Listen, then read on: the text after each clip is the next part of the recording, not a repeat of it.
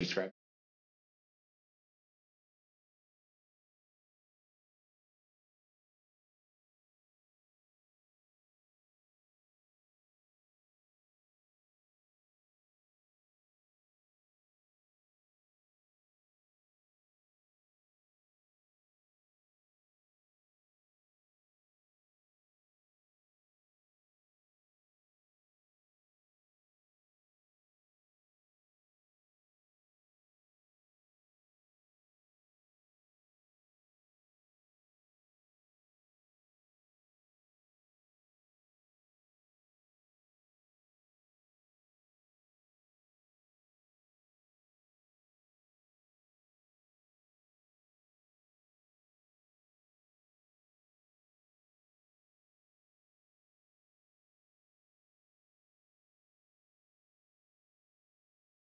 I had heard that he was upstairs, he was mentioned the reception area. I had heard that he was upstairs, in that aforementioned he was looking to talk to the president, and it was suggested instead that he come talk. He was looking to talk to the president. Several of us. It was suggested instead that he come talk. You said that you had heard that Mr. Giuliani wanted to talk to the president, and then he was directed your way. Did you end up talking to Mr. Giuliani? You said that you had heard that Mr. Giuliani wanted to talk to the president, and then he was directed your way. Did you end up talking to Mr. Giuliani when he was directed your way?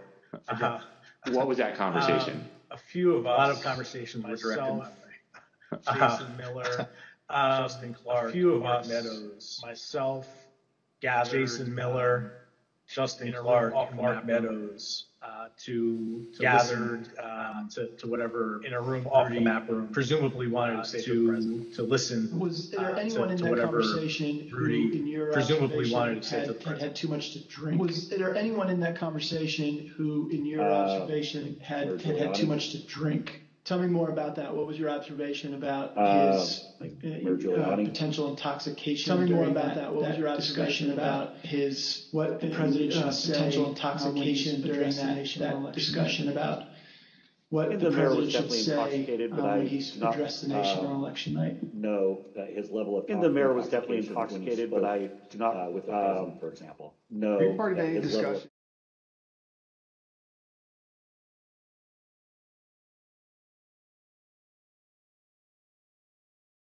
Any sort of speech on election night.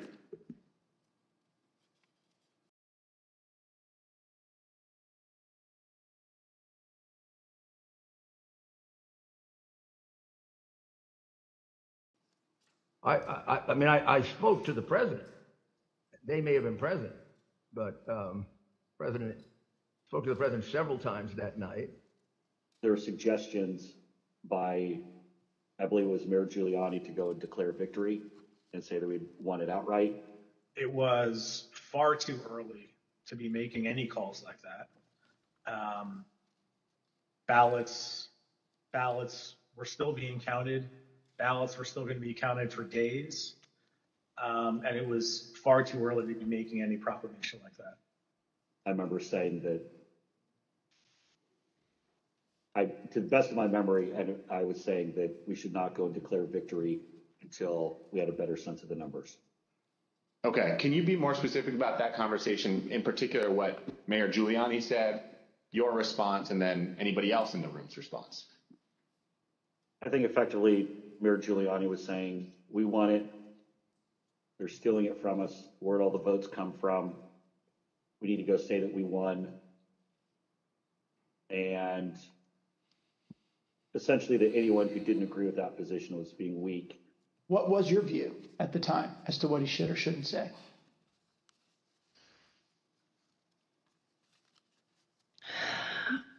I don't know that I had a firm view as to what he should say in that circumstance.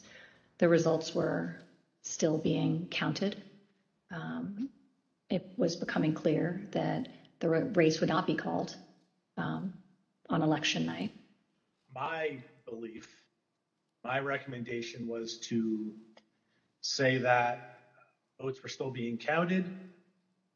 It's too early to tell, too early to call the race, but we proud of the race we ran, and we, think we're in good position, and we'll have more to say about this, the next day or the next day, whenever we had something to say.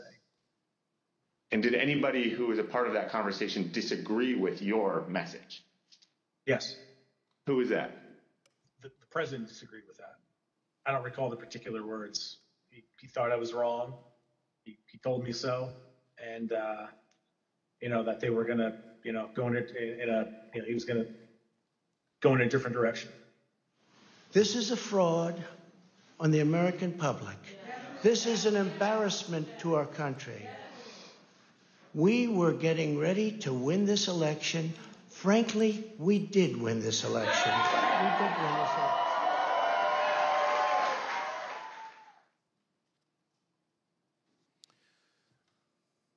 Mr. Steiwalt, did President Trump have any basis to declare victory on November 4th, 2020? Thank you. Mr. Stepien also testified that President Trump had no basis for declaring victory at that point in time.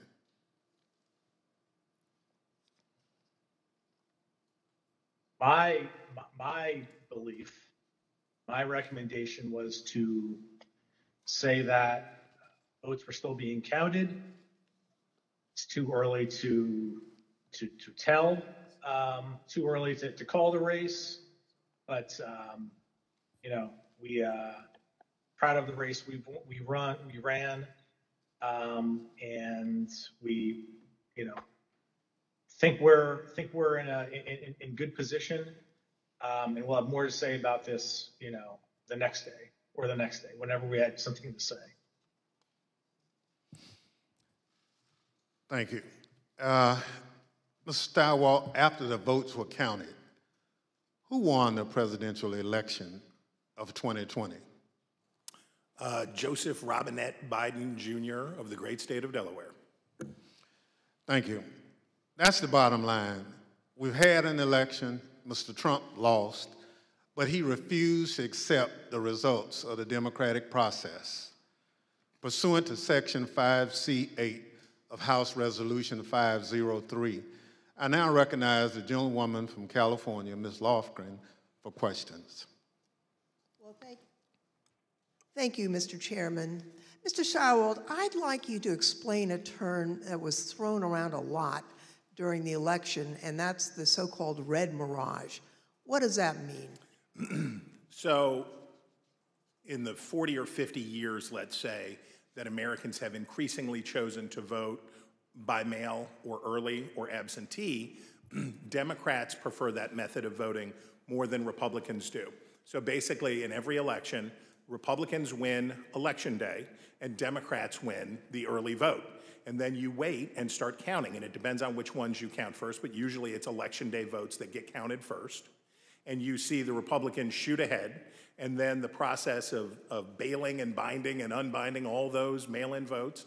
And some states like Pennsylvania refuse to count the votes first, so you have to wait for all of that to come in. So in every election, and certainly a national election, you expect to see the Republican with a lead, but it's not really a lead. When you put together a jigsaw puzzle, it doesn't matter which piece you put in first. It ends up with the same image. So for us, who cares? But that's because no candidate had ever tried to avail themselves of this quirk in the election counting system.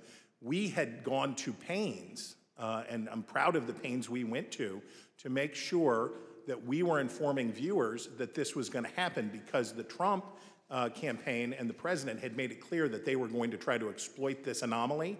And we knew it was going to be bigger because the percentage of early votes was higher, right? We went from about 45% of the votes being early and absentee to, because of the pandemic, that increased by about 50%. So we knew it would be longer, we knew it would be more. So we wanted to keep telling viewers, hey, look, the number that you see here is sort of irrelevant because it's only a small percentage of these votes. So this red mirage, that's really what you expected to happen on election night? Happens every time. Thank you, Mr. Steiwalt. Now, I'd like to play a clip of Attorney General Bill Barr, who also explains what was expected to happen on election night? Right out of the box on election night, the president claimed that there was major fraud underway. I mean, this happened, as far as I could tell, before there was actually any potential of looking at evidence. And it seemed to be based on the dynamic that at the end of the evening, a lot of Democratic votes came in, which changed the vote counts in certain states. And that seemed to be the basis for this broad claim that there was major fraud. And I didn't think much of that because people had been talking for weeks and everyone understood for weeks that that was going to be what happened on election night. Mr. Stepien obviously could not be with us today, and it's proper for him to be with his wife as they welcome their child. But he also had discussions with the president about the red mirage, that is, that it would be a long night and that early votes would favor him, but that lots more votes would be counted over the course of the night and the days after. So let's play clip 1 from our interview with Mr. Stepien. I recounted back to that conversation with him, in which I said, just like I said in 2016 was going to be a long night. I told him in 2020 that it was going to be a process again, as the early returns are going to be positive, and we're going to be watching the returns of ballots as they rolled in thereafter. So is it fair to say you're trying to present what you thought would be a realistic picture of what might happen over the course of that night, being election night? That night and the days that followed. Yeah, I always told the president the truth, and I think he expected that from me, and I told him it was going to be a process. It was going to be, we're going to have to wait and see how this turned out. So I just like I did in 2016, I did the same thing in 2020. So let's watch a short clip of President Trump speaking after he received that information from his campaign advisors. We want all voting to stop. We don't want them to find any ballots at 4 o'clock in the morning and add them to the list. So when former President Trump said that, it contradicted what his advisors had warned would happen. We all know that mail-in ballots played an important role in the 2020 election. However, President Trump continuously discouraged mail-in voting. Mr. Stepien was so concerned about the president's position on mail-in voting that in the summer of 2020, he met with President Trump along with House Minority Leader Kevin McCarthy. Let's play clip 4. Meeting that was had, in particular, I invited Kevin McCarthy to join the meeting, he being of like mind on the issue with me, in which we made our case for the campaign. But the president's mind was made up, and he understands how many times to go to the well on a particular topic. Yeah, I understand. Tell me a little bit more about the argument that you and Mr. McCarthy made to the president in that meeting as to why it wasn't a bad thing that mail-in voting was available. Largely two pillars to that argument, both of which I've previously mentioned. One, leaving a good deal to chance, pushing or urging your voters to vote only on election day leaves a lot to chance. That's A. And B, also previously mentioned, the fact that the Trump campaign, the Republican National Committee, the Republican Party had an advantage of grassroots workers and volunteers on the ground that would allow, an advantage to enhance return rates of ballots that were mailed. Those were the two pillars of the argument. I see. And what, if anything, do you recall Representative McCarthy saying during that meeting? We were echoing the same argument. I mean, his words echoed mine, and vice versa on those two topics. Mr. Stirewalt, you were at the decision desk at Fox News on election night, and you called Arizona early for President Biden, which was controversial. How did you make that call, and where did you think the race stood in the early hours of the next day? Well, it was really controversial to our competitors who we beat so badly by making the correct call first. Our decision desk was the best in the business, and I was very proud to be a part of it. Because we had partnered with the Associated Press and the National Opinion Research Center at the University of Chicago, thanks to my colleague and friend Arnon Mishkin, had built a wonderful device for forecasting the outcomes of elections. So we had a different set of data than our competitors did. We had more research, and we had a better system, and we had a great team. So what you're waiting to see is, do the actual votes match up with the expectations in the poll? The real votes are testing the quality of your poll in targeted precincts and in targeted places. And let me tell you, our poll in Arizona was beautiful, and it was doing just what we wanted it to do, and it was cooking up just right. And at some point, and I forget exactly who, but at some point it became clear that Arizona was getting ready to make a call. So my boss, Bill Stepien, said, we're not making any call until everybody says yes, because that was always our policy, unanimity. And you have to understand, in this room, you have, the best. People from academia, Democrats, Republicans, a broad cross-section of people who had worked together for a decade, who are really serious about this stuff. So we knew it would be a consequential call because it was one of 5 states that really mattered, right? Wisconsin, Michigan, Pennsylvania, Georgia, Arizona were the ones that we were watching. We knew it would be significant to call any one of those 5, but we already knew Trump's chances were very small and getting smaller based on what we had seen. So we were able to make the call early.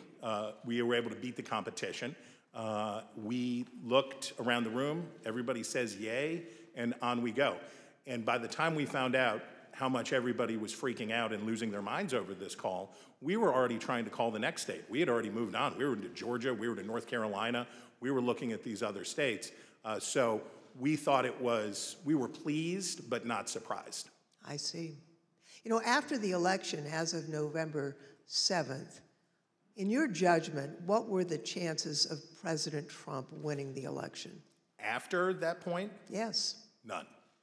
I mean, I guess it's always possible that you could have, a truckload of ballots be found somewhere, I suppose. But once you get into this space, ahead of today, I thought about what are the largest margins that could ever be overturned by a recount, and the kind of stuff that we heard Mike Pence talking about, sounding like a normal Republican that night when he said, we'll keep every challenge. Nothing like that. In a recount, you're talking about hundreds of votes. When we think about calling a race, one of the things that we would think about is it outside the margin of a recount? And when we think about that margin, we think about, in modern history, you're talking about 1,000 votes, 1,500 votes at the way, way outside. Normally, you're talking about hundreds of votes, maybe 300 votes that are going to change. So the idea that through any normal process in any of these states, remember, he had to do it thrice, right? He needed 3 of these states to change. And in order to do that, I mean, you're at an infant. You're better off to play the Powerball than to have that come in. On November 7th, the other major news outlets called the race for President Biden. Now, Mr. Stepien told the committee that he thought the odds were, and this is a quote, very, very, very bleak, and held a meeting with the president that same day. Let's show clip 8. Video clip 8. I mean, with each day that wore on, the trajectory of the race, on election night, Trump ahead in many states, and as that week wore on, as the 3rd became the 4th, became the 5th, and so on and so forth, and the vote by mail ballots were tabulated, Trump's lead grew more narrow, and in some places, Biden surpassed, Trump in the vote totals. So as the week wore on, as we paid attention to those numbers multiple times a day, internally, I was feeling less confident for sure. What was your view on the state of the election at that point? Very, very, very bleak. We told him, the group that went over there outlined, my belief in chances for success at this point, and then we pegged it at 5, maybe 10% based on recounts that either were automatically initiated or could be initiated based on realistic legal challenges, not all the legal challenges that eventually were pursued. But it was my belief is that it was a very 5 to 10% is not a very good optimistic outlook. Now, as President Trump and others continued to claim that the election was stolen, there were lawyers who were a part of the campaign lawyers, who were responsible for investigating the fraud claims.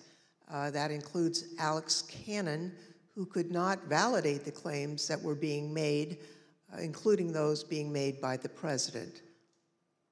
Let's roll video 13. This is an email. It's 2 emails, actually. The first is from Alex Cannon to you and Faith McPherson. And then you forward that email on to Mark Meadows, Justin Clark, and Jason Miller, the subject being AZ Federal ID voters. If you look at the original email there, it says, Bill, we completed the AZ analysis you requested. I assume that's about Arizona. And because of the substantial uncertainty surrounding the databases, this is a highly unreliable way to identify ineligible voters. Can you explain the task that you gave to Ms. Cannon for this Arizona analysis? Sure. Previously, I described some of my frustration with some of the claims that people would throw at President Trump regarding, need to look at this, this happened in this state or that happened in that state. And it would be, those would flow to us to look into. I talked about that before, I think. Yep. This is an example of that. I recall in Arizona, someone had thrown out, I believe this to be the claim, that there were thousands of illegal citizens, people not eligible to vote, having cast their ballots in Arizona. Someone had thrown out that claim to President Trump. And with, the margins being as close as they were, as I previously described, that could potentially matter. So this wild claim is thrown out, which, on its face didn't seem, realistic or possible to me. I asked Alex to look at the claim, and I haven't read this full email, but I recall the response to that. The reality of that was not illegal citizens voting in the election. I think it was like overseas voters voting in the election. So obviously, people who were eligible to vote. When these findings were passed up the chain to President Trump, he became frustrated and he replaced the campaign's legal team. Let's play clip 14. I think the president, it was during the second week where things like you displayed were occurring, where he was, growing increasingly unhappy with, his team, me, less so because I was less involved at this point, but still me, growing increasingly unhappy with Justin Clark. And that kind of, paved the way for, Justin to be moved out and Mayor Giuliani to be moved in as the person in charge of, the legal side of the campaign, and for all intents and purposes, the campaign at that point. Now, when Mr. Stepien became campaign manager, he was the second Trump campaign manager for the 2020 race, and there were only about 115 days until Election Day. So let's play the video. I inherited a campaign that was, the day I was hired was, I believe, President Trump's low point in the 2020 daily average polling against President Biden. It was a campaign at a low point in the polls. It was structurally and fiscally deficient. There was a great deal wrong with the campaign in both of those areas. So most of my day spent fixing and I think I took over with 115 days left in the campaign. Most of my time was spent fixing the things that could be fixed with 115 days left in the campaign. Now, Mr. Stepien has been in the campaign field for a long time, and he worked for lots of different candidates and campaigns. He testified to this committee about his concerns given the claims that Mr. Giuliani and Ms. Powell and their team were making publicly. Let's play clip 15. Okay, and was it important for you, Mr. Stepien, to sort of pull back just for your own professional reputation? You didn't want to be associated with some of what you were hearing from the Giuliani team and others that sort of stepped in the wake of your departure? I didn't mind being categorized. There were two groups of, we called them kind of my team and Rudy's team. I didn't mind being characterized as being part of Team Normal, as reporters, kind of started to do around that point in time. I said, hours ago, early on that, I've been doing this for a long time, 25 years, and I've spanned, political ideologies from Trump to McCain to Bush to Christie, and, I can work under a lot of circumstances for a lot of varied, candidates and politicians, but a situation where, and I think along the way I've built up a pretty good, I hope, a good reputation for being honest and professional, and I didn't think what was happening was necessarily honest or professional at that point in time. So that led to me stepping away. So the president did get rid of Team Normal, and I'd like to play a clip showing that the president found the people he needed to perpetuate his claims of fraud. They saw a big truck bringing in 100,000 ballots in garbage cans, in waste paper baskets, in cardboard boxes, and in shopping baskets. And every single one of them was for Biden, because they were being notified by Smartmatic in Frankfurt that Biden was way behind and they better come up with a lot more ballots. And we can prove every single thing I just said. If you gave me the paper ballots, I could probably turn around each one of these states. I'm absolutely convinced if you let me examine each one of those ballots, I'd pull out enough that were fraudulent that it would shake the hell out of the country. It can set and run an algorithm that probably ran all over the country to take a certain percentage of votes from President Trump and flip them to President Biden, which we might never have uncovered had the votes for President Trump not been so overwhelming in so many of these states that it broke the algorithm.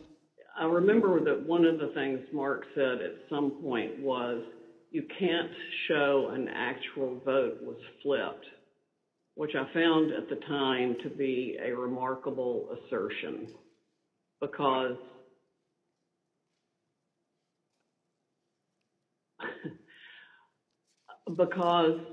you don't have to have the gun to see the body lying on the floor bleeding out with 5 bullet holes in it was killed by a gun. What they were proposing, I thought was nuts. And the theory was also completely nuts, right? I mean, it was a combination of Italians, Germans. I mean, different things have been floating around as to who was involved. I remember Hugo Chavez and the Venezuelan. She has an affidavit from somebody who says they wrote a software in, it's something with the Philippines, and just all over the radar. Did you ever share, Mr. Kushner, your view of Mr. Giuliani? Did you ever share your perspective about him with the president? I guess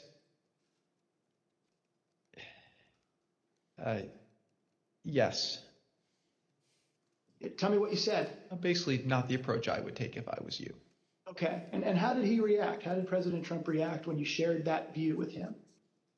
We said, I have confidence in Rudy. I think I had conversations with probably all of our counsel who are signed up to assist on Election Day as they disengaged with the campaign. The general consensus was that the law firms were not comfortable making the arguments that Rudy Giuliani was making publicly. I seem to recall that I had a similar conversation with most all of them. I made it clear I did not agree with the idea of saying the election was stolen and putting out this stuff, which I told the president was bullshit. And, I didn't want to be a part of it, and that's one of the reasons that went into me deciding to leave when I did. Even Sidney Powell, defending herself in a defamation lawsuit brought by Dominion Voting Systems, argued that, quote, no reasonable person would conclude that her statements were truly statements of fact. Mr. Chairman, I yield back. I thank the witness for joining us today. The first panel is now dismissed.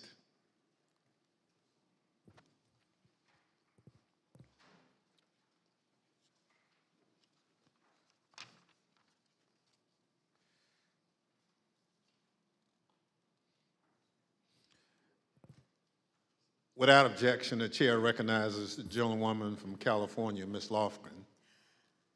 Thank you, Mr. Chairman.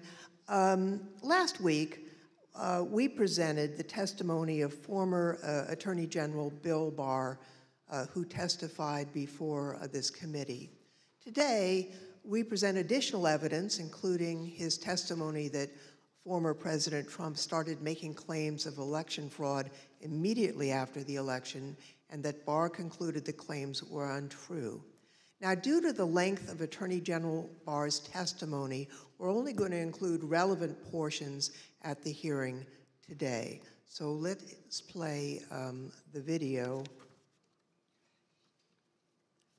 The department, in fact, when we received specific and credible allegations of fraud, made an effort to look into these to satisfy ourselves that they were without merit.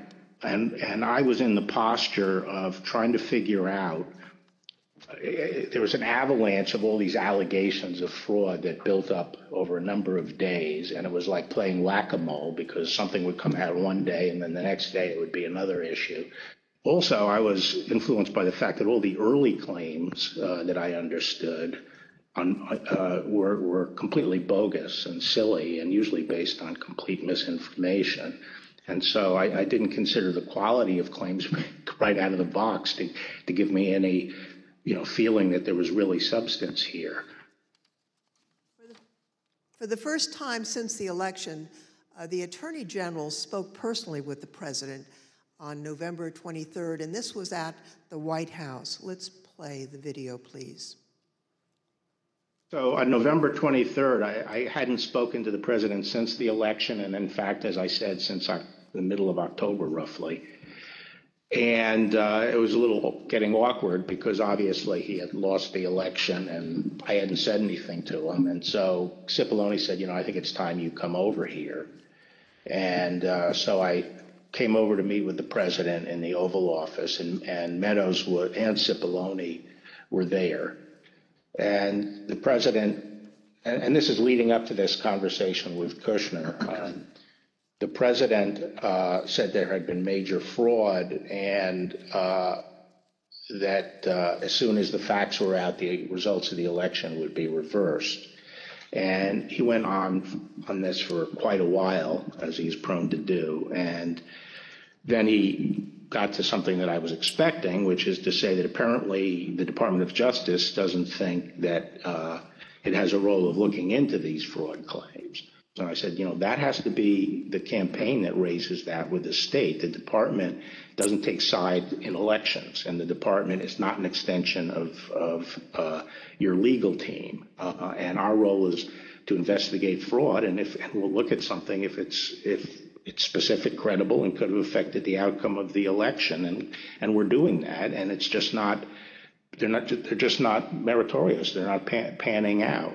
And as I walked out of the Oval Office, Jared was there with Dan Scavino, who ran the president's social media, and who I thought was a reasonable guy and believe is a reasonable guy. And I said, how long is he going to carry on with this stolen election stuff? Where's this going to go? And by that time, Meadows had caught up with me and leaving the office and caught up with me and said that he said, look, I think that he's becoming more realistic and knows that there's a limit to how far he can take this. And then Jared said, yeah, we're working on this. We're working on it. Even after his attorney general told him his claims of election fraud were false, President Trump continued to promote these claims. I felt that things continued to deteriorate between the 23rd and the weekend of the 29th. And then on November 29th, he appeared on Maria Bartiromo's show, Sunday Futures, I believe it was. And he said that the department was missing in action. Well, no, we had glitches where they moved thousands of votes from my account to Biden's account. And these are glitches. So they're not glitches, they're theft, they're fraud, absolute fraud. This election was over, and then they did dumps. They call them dumps, big, massive dumps in Michigan and Pennsylvania and all over. How the FBI and Department of Justice, I don't know, maybe they're involved, but how people are allowed to get away from this stuff with this stuff is unbelievable. Now, spurred by what he saw, Barr told the Associated Press on December 1st that there was no evidence of election fraud. And immediately after Attorney General Barr's statement went public, Mr. Trump berated and he nearly fired Barr. But Barr persisted in telling the president that there was no evidence to support the fraud claims.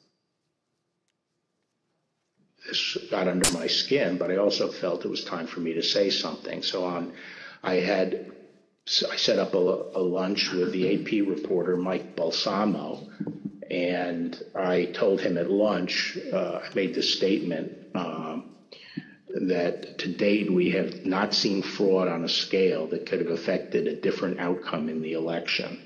I had a later meeting scheduled at the White House at 3 o'clock with Meadows.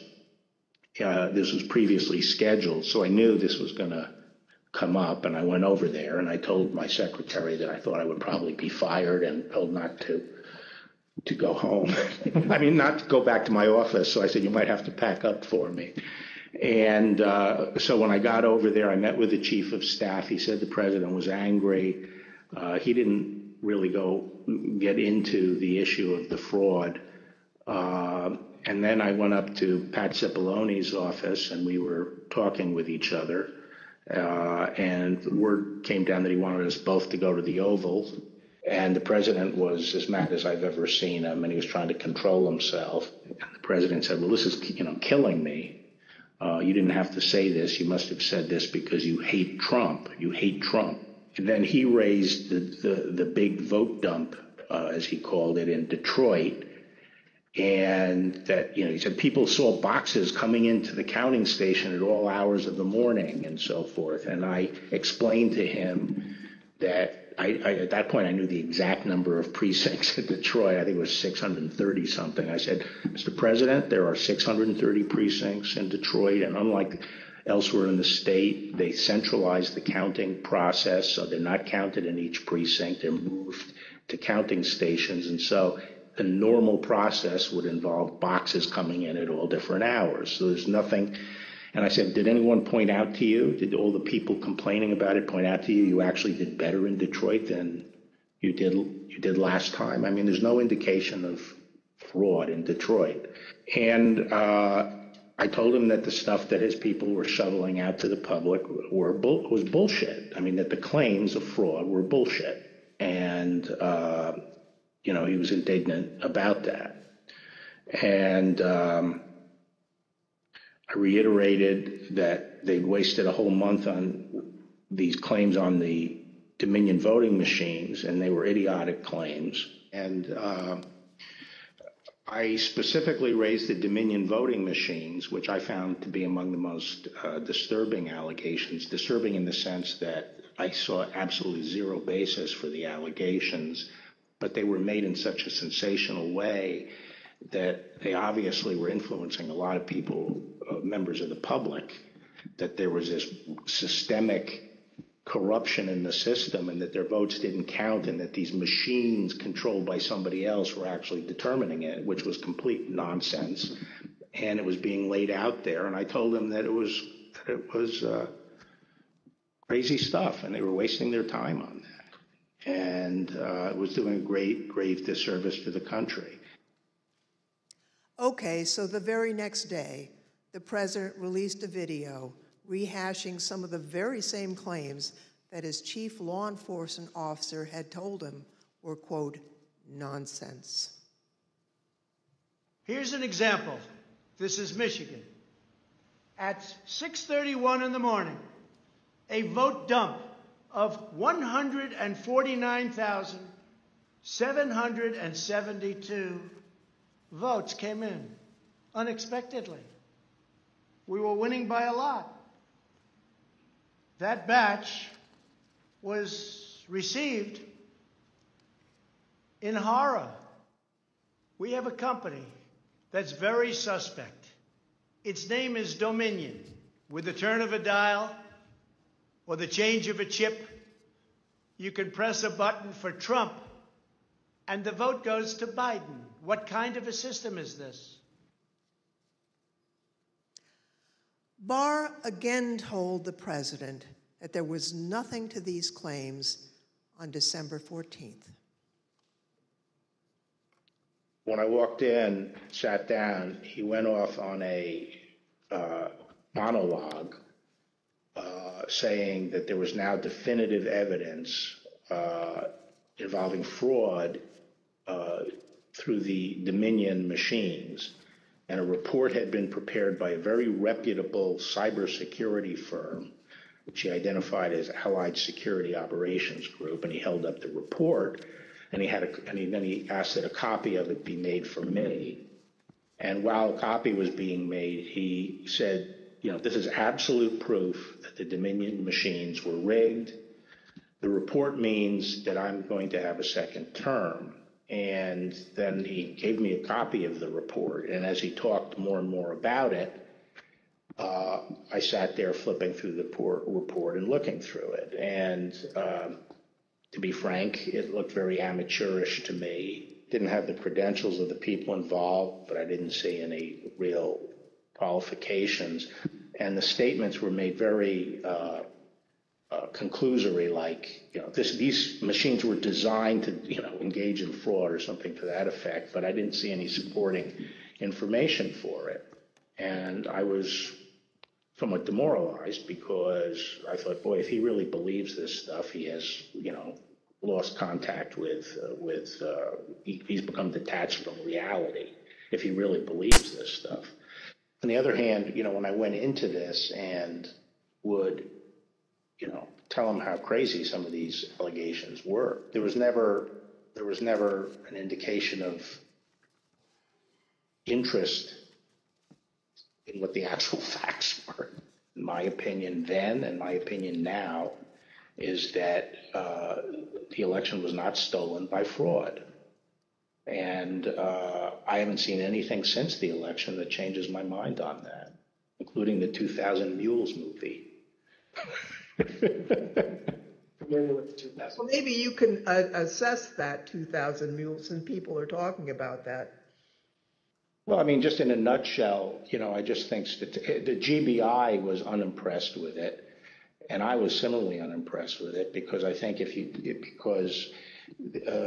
I was holding my fire on that to see what the photographic evidence was, because I thought, well, hell, if they have a lot of photographs of the same person dumping a lot of ballots in different boxes, that's hard to explain. So I wanted to see what the photographic evidence was. But the cell phone data is singularly unimpressive. I mean, if you take 2 million cell phones and figure out where they are physically in a big city like Atlanta or wherever, just by definition, you're going to find many hundreds of them have passed by and spent time in the vicinity of these boxes. And the premise that if you go by a box, 5 boxes or whatever it was, that's a mule is just indefensible. It by definition, you're going to have hundreds of this. I mean, I saw one contractor said, we figured out that our truck alone would account for 6 cell phone signals. This was some kind of contractor, and our route would take us by these things on a regular basis. So but then when the movie came out, I think the photographic evidence in it was completely I mean, there was a little bit of it, but it was lacking. It didn't establish widespread illegal harvesting. The other thing is people don't understand is that it's not clear that even if you can show harvesting, that changes the results of the election. The courts are not going to throw out votes and then figure out what votes were harvested and throw them out. It's still the burden on the challenging party to show that illegal votes were cast. Votes were the result of undue influence or bribes, or there was really, the person was non compos mentis. But absent that evidence, I just didn't see courts throwing out votes anyway. I felt that before the election, it was possible to talk sense to the president. And while you sometimes had to engage in, a big wrestling match with him, that it was possible to keep things on track. But I felt that after the election, he didn't seem to be listening, and I didn't think it was, that I was inclined not to stay around if he wasn't listening to advice from me or his other cabinet secretaries. So on December 14th, Barr quit. Now, the Attorney General wasn't the only person who told the president that his claims were false. Other officials and close advisors told him the same thing. Rather than try to address a counterfactual or a hypothetical, let me just say there were instances where the president would say, people are telling me this, or I've heard this, or I saw on television, this impropriety in Atlanta or Pennsylvania or something. And we were in a position to say, our people have already looked at that, and we know that you're getting bad information, that's not correct. It's been demonstrated to be incorrect from our point of view, and been debunked. A month and a half or so after the election day, and at that meeting, various allegations of fraud were discussed, and Eric and Pat didn't, told the group, the president included, that none of those allegations had been substantiated to the point where they could be the basis for any litigation challenge to the election. President Trump's own vice president and his top advisors also knew that there wasn't evidence to support the claims that the president was making. Anyone else other than Mr. Meadows who asked you about the status, outside of your legal group, you know, Mr. Morgan and the others you mentioned, anyone else who asked you the status of what you were finding in your assessment of it? Yes, sir. Who's that? Peter Navarro. When did you talk to Mr. Navarro? Mid-November. Around the same time as Mr. Meadows? Yes, sir. And tell me about that conversation. I recall him asking me questions about Dominion and maybe some other categories of allegations of voter fraud. And I remember telling him that I didn't believe the Dominion allegations because I thought the hand recount in Georgia would resolve any issues with the technology problem and with Dominion or Dominion flipping votes. And I mentioned at that time that the CISA, Chris Krebs, had recently released a report saying that the election was secure. And I believe Mr. Navarro accused me of being an agent of the deep state working with Chris Krebs against the president. And I never took another phone call from Mr. Navarro. Anyone else besides Mr. Meadows, Mr. Navarro, Mr. Hirschman that you had discussions with inquiring about what you were finding in your review of the allegations that were pouring in?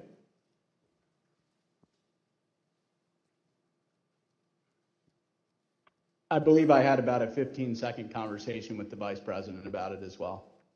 When was that? During one of the visits to the White House. I don't know which one. I think it was the first one in November. I had met him briefly at the campaign, and he remembered me and saw me. And he asked what I was doing on the campaign, and I told him that, you know, we were looking into some of the issues related to voter fraud. And he asked me, I don't remember his exact words, but he asked me if we were finding anything. And I said that I didn't believe we were finding it, or I was not personally finding anything sufficient to alter the results of the election. And he thanked me. That was our interaction. At a later hearing, you'll hear live testimony from the former acting Deputy Attorney General of the Department of Justice, Rich Donoghue. But now I'd like to play a portion of his testimony. I tried to, again, put this in perspective and to try to put it in very clear terms to the president. And I said something to the effect of, sir, we've done dozens of investigations, hundreds of interviews. The major allegations are not supported by the evidence developed. We've looked at Georgia, Pennsylvania, Michigan, Nevada. We're doing our job. Much of the info you're getting is false. And then I went into, for instance, this thing from Michigan, this report about 68% error rate. Reality is it was only 0.0063% error rate, less than 1 in 15,000. So the president accepted that. He said, okay, fine, but what about the others? And again, this gets back to the point that there were so many of these allegations that when you gave him a very direct answer on one of them, he wouldn't fight us on it, but he would move to another allegation. So then I talked about a little bit about the Pennsylvania truck driver. This is another allegation that had come up. And this claim was by a truck driver who believed, perhaps honestly, that he had transported an entire tractor-trailer truck full of ballots from New York to Pennsylvania. And this was, again, out there in the public and discussed. And I essentially said, look, we looked at that allegation. We looked at both ends, both the people who load the truck and the people who unload the truck. and that allegation was not supported by the evidence. Again, he said, okay, and then he said, no, I didn't mention that one. What about the others? And I said, okay, well, with regard to Georgia, we looked at the tape, we interviewed the witnesses. There is no suitcase. The president kept fixating on this suitcase that supposedly had fraudulent ballots and that the suitcase was rolled out from under the table. And I said, no, sir, there is no suitcase. You can watch that video over and over. There is no suitcase. There is a wheeled bin where they carry the ballots, and that's just how they move ballots around that facility. There's nothing suspicious about that at all. I told them that there was no multiple scanning of the ballots. One part of that allegation was that they were taking one ballot and scanning it through 3 or 4 or 5 times to rack up votes, presumably for Vice President Biden. I told them that the video did not support that. Then he went off on double voting. At the top of the next page, he said, dead people are voting. Indians are getting paid to vote. He meant people on Native American reservations. He said there's lots of fraud going on here. Told him flat out that much of the information he's getting is false and or just not supported by the evidence. We look at the allegations, but they don't pan out. Mr. Barr and his advisors were not the only ones who determined that the president's allegations regarding Dominion voting machines were false. So, Mr. Chairman, I ask unanimous consent to include in the record of this hearing reports issued by the Department of Homeland Security's Cybersecurity and Infrastructure Security Agency, otherwise known as CISA, that addressed and rejected the claims of manipulation of voting machines in the 2020 election. Without objection, so ordered. Thank you, Mr. Chairman. I also ask unanimous consent to include in the record a report prepared by the Michigan Senate Oversight Committee that disproved claims of election fraud in Michigan, as well as a statement by 59 of the country's leading election security scientists, noting the absence of any credible evidence that the 2020 election had been altered through technical compromise, and 5 other reports from organizations and individuals confirming there was no widespread fraud in the 2020 election or describing the spread of the former president's lies. Without objection, so ordered. Thank you, Mr. Chairman, and I yield back. Pursuant to the order of the committee for today, the chair declares the committee in recess for a period of approximately 10 minutes.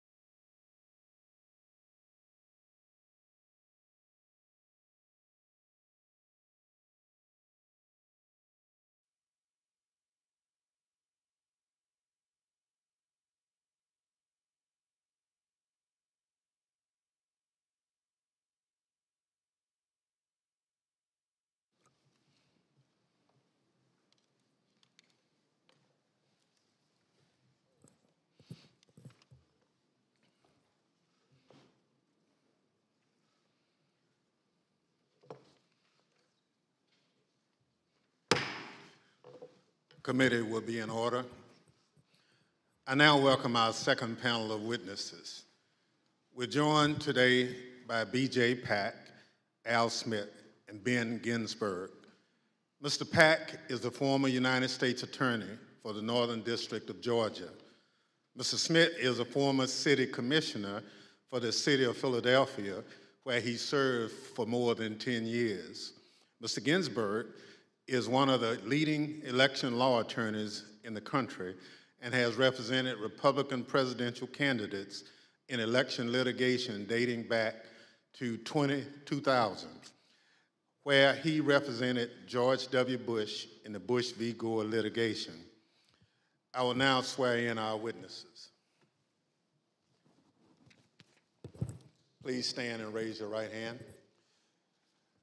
Do you swear or affirm on the penalty of perjury that the testimony you're about to give is the truth, the whole truth, and nothing but the truth? So help you God. Thank you. Please be seated.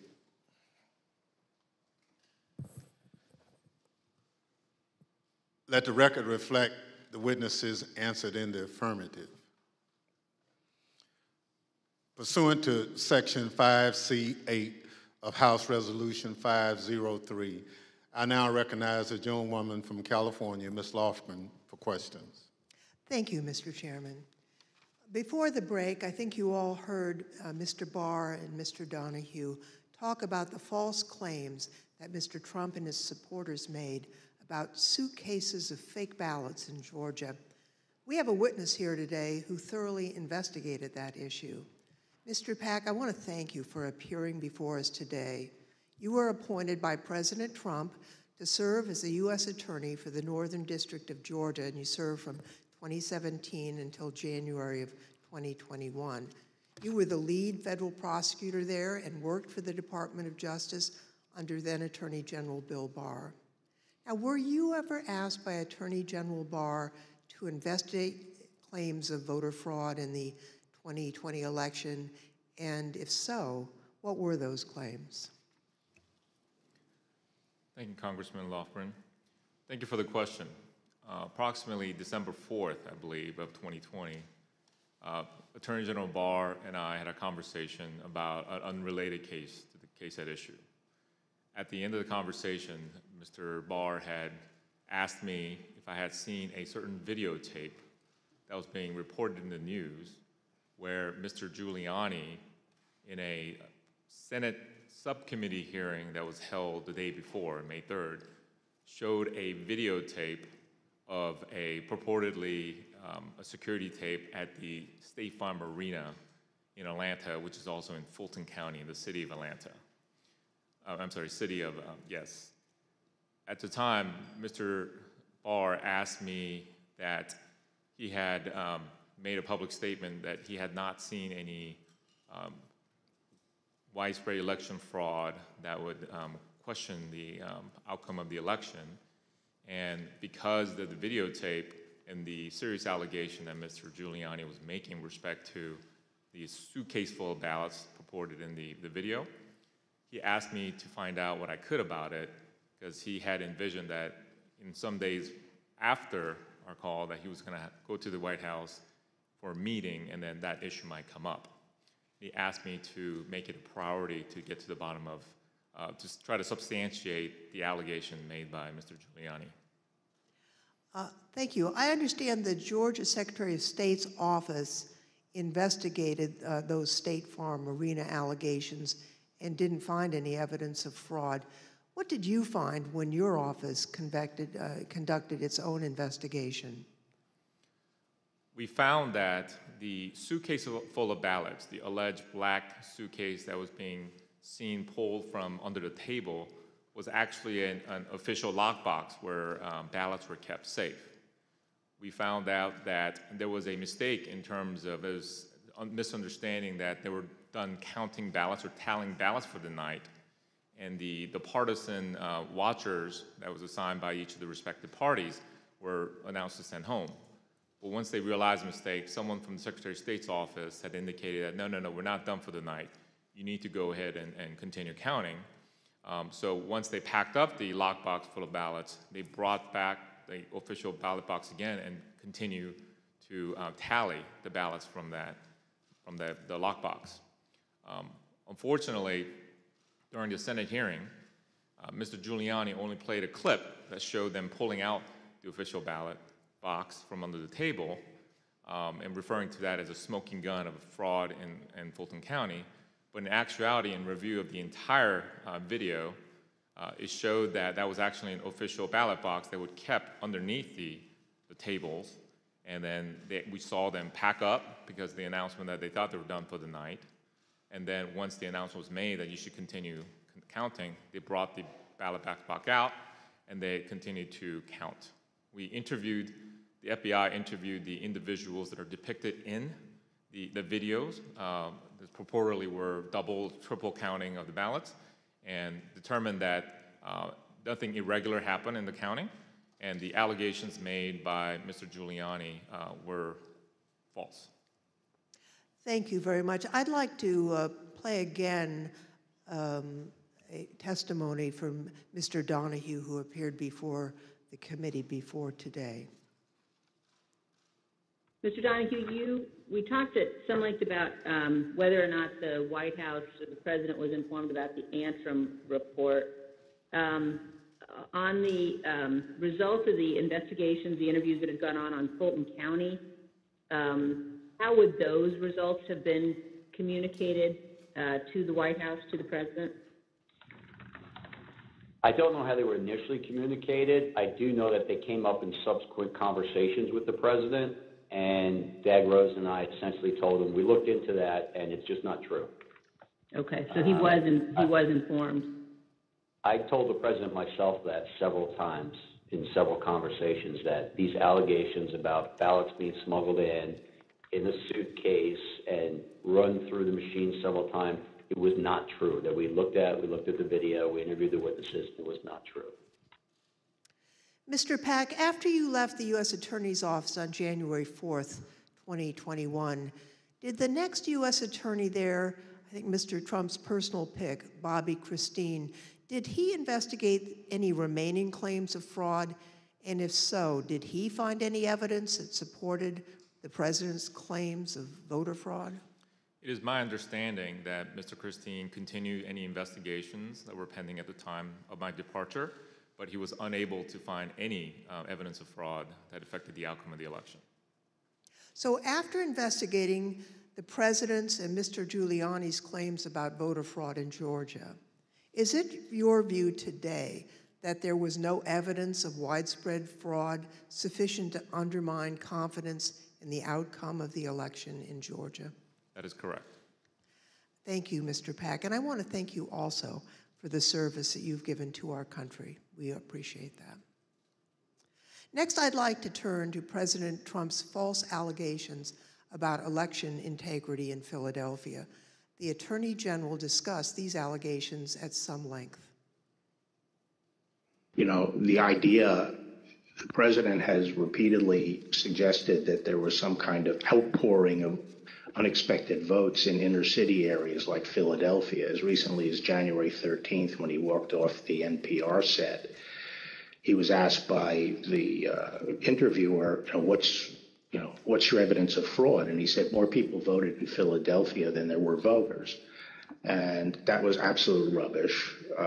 The turnout in Philadelphia was in line with the state's turnout. And in fact, it was not as impressive as many suburban counties. And there was nothing strange about the Philadelphia turnout. It wasn't like there was all these unexpected votes that came out in Philadelphia. So, I think once you actually look at the votes and then there's an obvious explanation.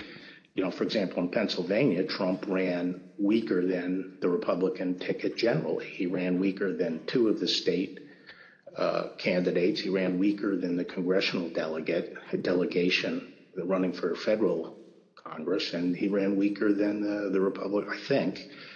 I haven't looked at this recently, but he generally was a weak element on the Republican ticket. So that does not suggest that the election was stolen by fraud. How about Pennsylvania and Bill McSwain? We were talking to the U.S. Attorney in Philadelphia about an alleged discrepancy between the number of absentee ballots issued and the number of ballots cast. Right. So that was one of the big ones for a period of time. I think that was raised at Gettysburg by Giuliani or something like that. But it kept on being repeated, and I found it annoying because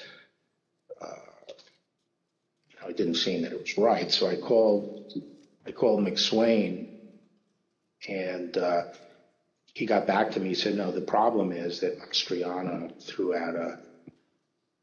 out this number, and what he did was he mixed apples and oranges. He took the number of applications for the Republican primary and he compared it to the number of absentee votes cast in the general election. But once you actually go and look and compare apples to apples, there's no discrepancy at all. And that's one of the. I think at some point I covered that with the president. We have another witness here today who has detailed knowledge about the election process in Philadelphia. Mr. Schmidt, at the time of the 2020 presidential election, you were serving as the only Republican member of Philadelphia's three-member city commission, which is responsible for overseeing elections throughout the city. Is that correct? That's correct, Congressperson. So President Trump made numerous claims regarding fraudulent voting practices in Philadelphia, including the claim that dead people were voting. In fact, Mr. Giuliani told Pennsylvania state legislators that 8,000 dead people voted in Pennsylvania. You investigated those claims of voter fraud. Can you tell us what you found? Not only was there not evidence of 8,000 dead voters voting in Pennsylvania, there wasn't evidence of 8. We took seriously every case that was referred to us, no matter how fantastical, no matter how absurd, and took every one of those seriously, including these. As it turns out, even Mr. Trump's campaign lawyers knew that the dead voter claims weren't valid. I guess the crooks in Philadelphia are disappointed in this. They only submitted 8,021 ballots from dead people, mail-in ballots for dead people. Probably easier for dead people to submit mail-in ballots than it is to vote in person. Rudy was, at this stage of his life, in the same ability to manage things at this level or not. And obviously, I think Bernie Kerik publicly said it. They never proved the allegations that they were making, and they were trying to develop. Mr. Schmidt, on November 11th, 2020, President Trump tweeted about you, saying, and here's a quote, "A guy named Al Schmidt, a Philadelphia commissioner and so-called Republican, or rhino, is being used big time by the fake news media to explain how honest things were with respect to the election in Philadelphia. He refuses to look at a mountain of corruption, dishonesty. We win." As a result of that tweet and the CNN interview you gave where you stated the dead voter claims in Pennsylvania were false, you and your staff were subjected to disturbing threats. Can you tell us about that?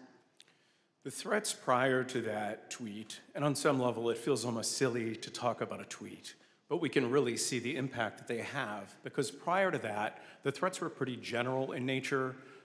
Corrupt election officials in Philadelphia are going to get what's coming to them. You're what the Second Amendment is for. You're walking into the lion's den, all sorts of things like that. After the president tweeted at me by name, calling me out the way that he did, the threats became much more specific, much more graphic, and included not just me by name, but included members of my family by name, their ages, our address, pictures of our home, just every bit of detail that you could imagine. That was what changed with that tweet. Behind me are redacted threats that you received, that you provided to the committee. Now, we redacted portions of the text to protect your family. Mr. Schmidt, I think I speak for all of my colleagues when I say we are deeply sorry for what you and your loved ones have been through. And I also want to thank you for your service to your country and for standing up for the rule of law.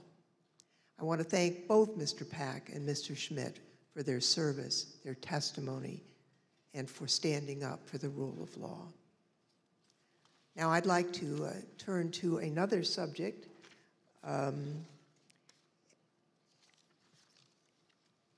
The courts in our country provide a legitimate venue for campaigns to challenge what they view as irregular election practices. Now, courts have the final say on how the law applies to those challenges. We have a renowned legal expert here to address the Trump campaign's activities in court. Mr. Ginsburg, you've spent your entire career representing Republicans in election-related litigation.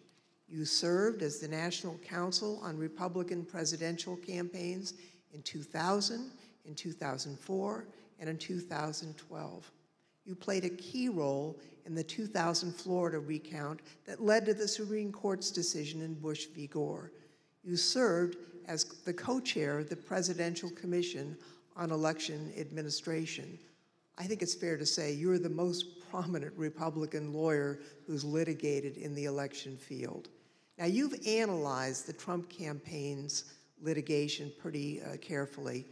What's the normal process for post-election litigation? How is the Trump campaign's different from the kinds of post-election litigation you've been involved in and know about? In the normal course of things, any campaign on the night of the election and the days after will do a couple of different things. One is that they'll analyze precinct results to look for abnormalities in the results, and they'll send people to those precincts to ask more questions. Secondly, all campaigns will have poll watchers and poll workers and observers in the polling place. And so campaigns will talk to those people if they saw any irregularities that could cause problems in the election. Now, the Trump campaign talked pre-election about having 50,000 poll workers. So presumably, they did have eyes on the ground in all these places. And so in the normal course of things, a campaign will analyze the reports that come in. Trump campaign had a couple of basic problems, however. Number one, the 2020 election was not close. In 2000, that was 537 and close. In this election, the most narrow margin was 10,000 and something in Arizona, and you just don't make up those sorts of numbers in recounts.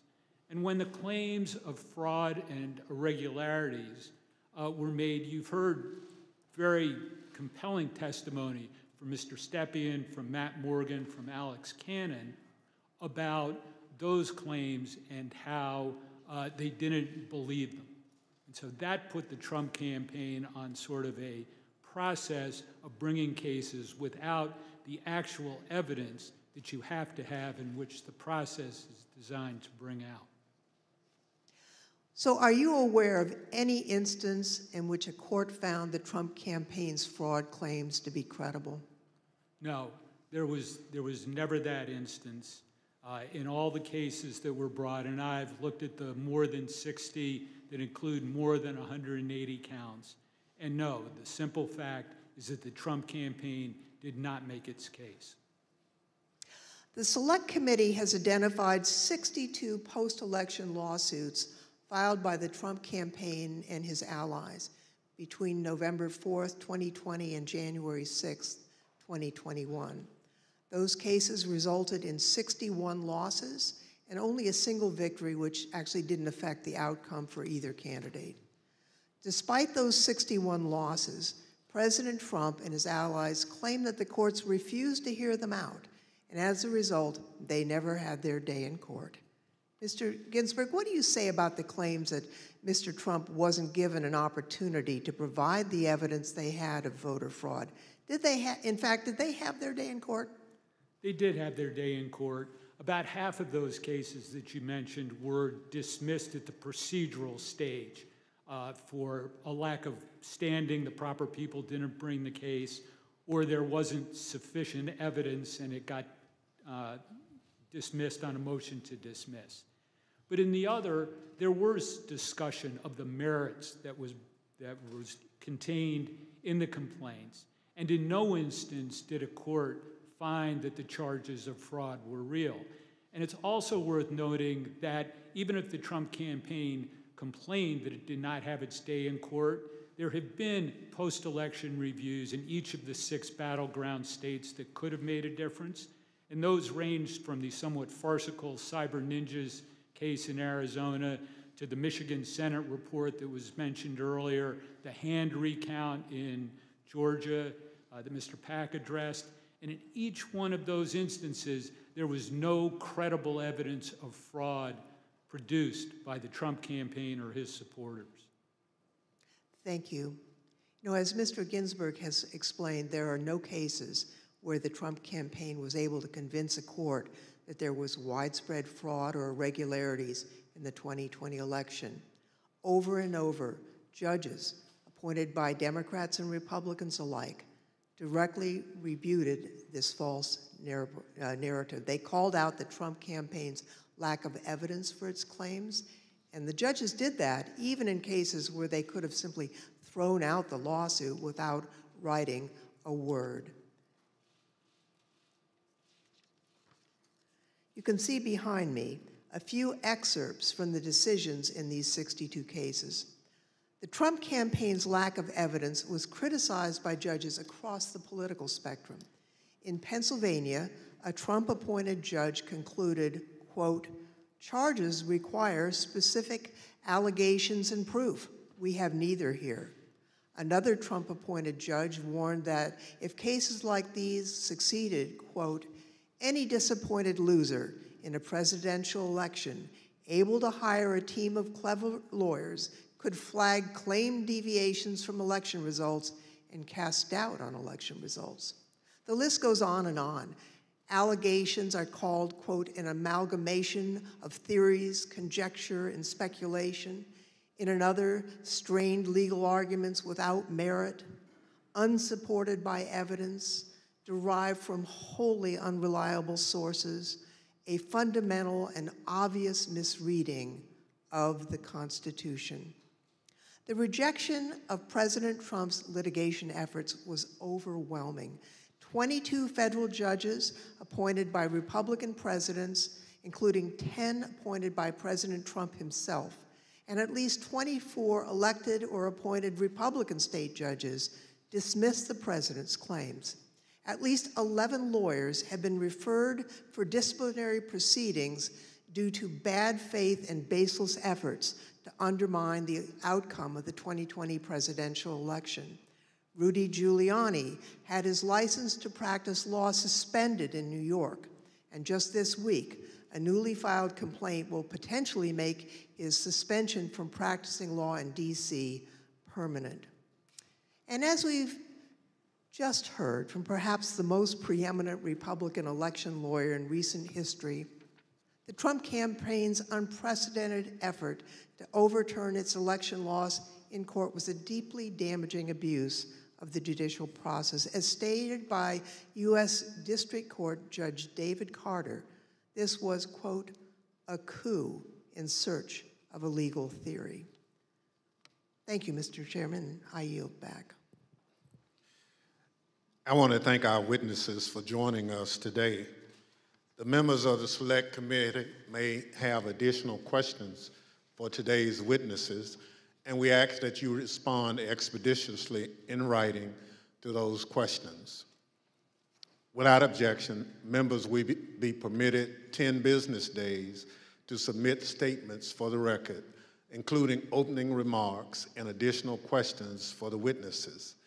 The second panel of witnesses is now dismissed.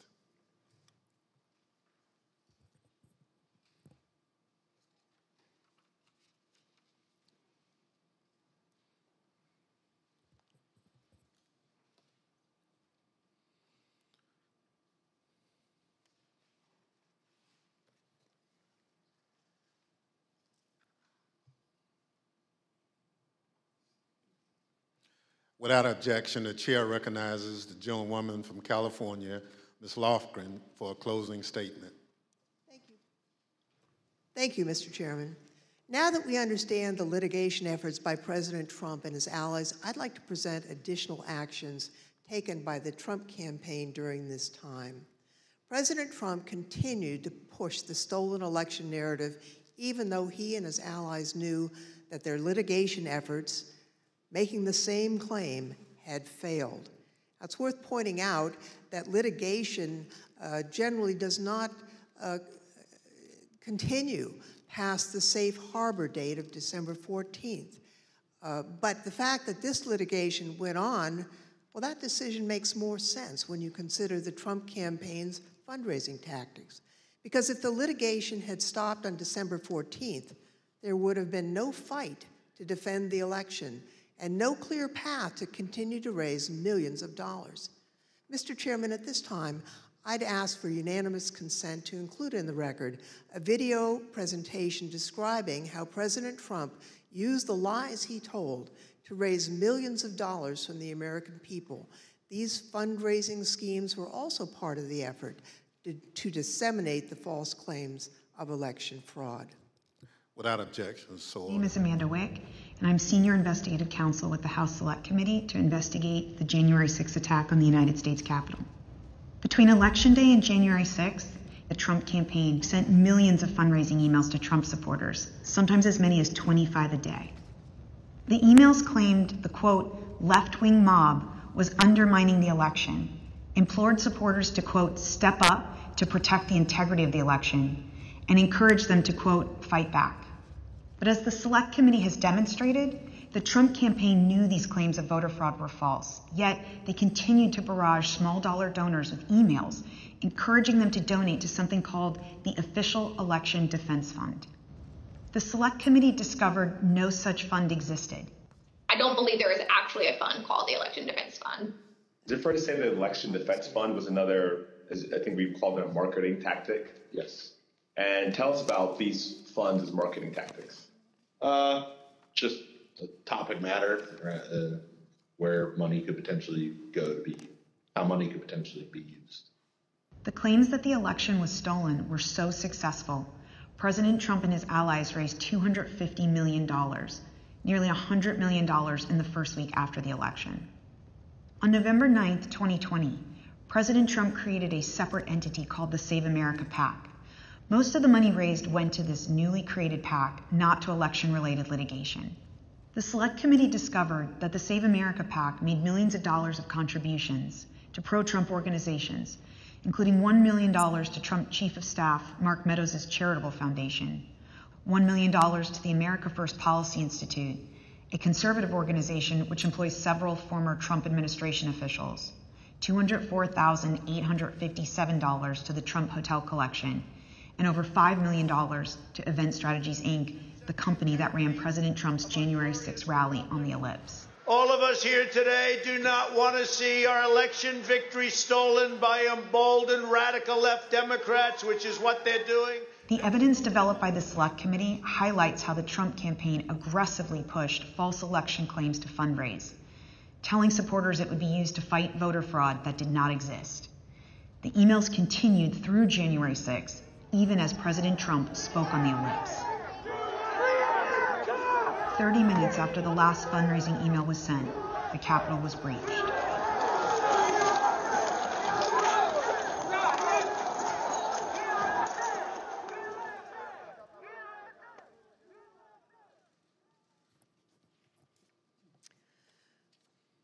Every American is entitled and encouraged to participate in our electoral process. Political fundraising is part of that. Small dollar donors use scarce disposable income to support candidates and causes of their choosing, to make their voices heard. And those donors deserve the truth about what those funds will be used for. Throughout the committee's investigation, we found evidence that the Trump campaign and its surrogates misled donors as to where their funds would go and what they would be used for. So not only was there the big lie, there was the big ripoff. Donors deserve to know where their funds are really going. They deserve better than what President Trump and his team did. Mr. Chairman, I yield back. Without objection, the chair recognizes gentlewoman from Wyoming, Ms. Cheney, for a closing statement. Thank you very much, Mr. Chairman. Mr. Chairman, I would like to thank all of our witnesses today, and I'd also like to, in particular, wish Mr. Stepien and his family all the best on the arrival of a new baby. Today's hearing, Mr. Chairman, was very narrowly focused, and in the coming days, you will see the committee move on to President Trump's broader planning for January 6th, including his plan to corrupt the Department of Justice and his detailed planning with lawyer John Eastman to pressure the Vice President, state legislatures, state officials, and others to overturn the election. Let me leave you today with one clip to preview what you will see in one of our hearings to come. This is the testimony of White House lawyer Eric Hirschman. John Eastman called Mr. Hirschman the day after January 6th, and here is how that conversation went. I said to him, "Are you out of your effing mind?" Right? I said, I only want to hear two words coming out of your mouth from now on: orderly transition.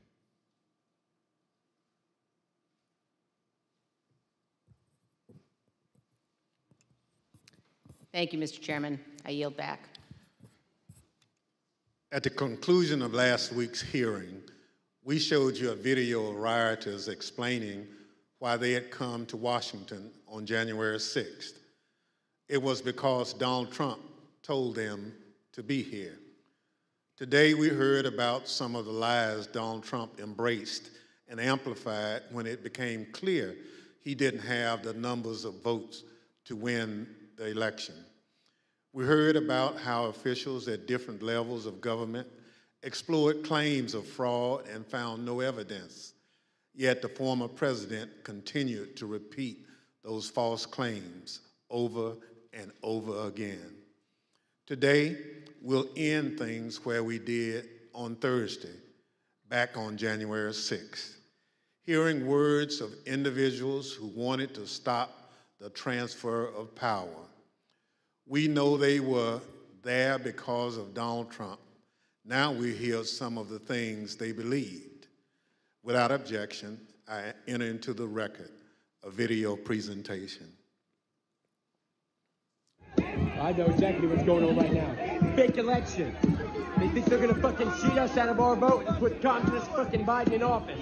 It ain't fucking happening today, buddy. You voted? Yes, sir. How'd it go? Voted early. It went well, except for the can't really trust the software. Dominion software all over. We voted, and right in the top right-hand corner of the Dominion voting machine that we used, there was a Wi-Fi symbol with 5 bars. So that most definitely connected to the internet, without a doubt. So they stole that from us twice. We're not doing it anymore. We're not taking it anymore. So we're standing up. We're here. And whatever happens, we're not laying down again. I'm from Pennsylvania. It didn't work. It absolutely worked. It didn't work. No. Trust the system. 200,000 people that weren't even registered voted. 430,000 votes disappeared from President Trump's tally. And you can't stand there and tell me that it worked. I don't want to say that what we're doing is right. But if the election's being stolen, what is it going to take?